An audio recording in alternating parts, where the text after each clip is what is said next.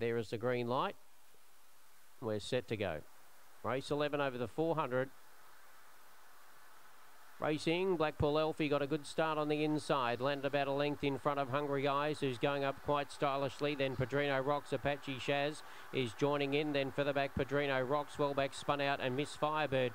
Coming up to the corner, Blackpool Elfie's got a kick about 2 lengths in front of Apache Shaz, and on the inside was Hungry Eyes. Blackpool Elfie is trying to cling on near the line. Blackpool Elfie just from Padrino Rocks. Third's close, Hungry Eyes spun out, and Apache Shaz is close up.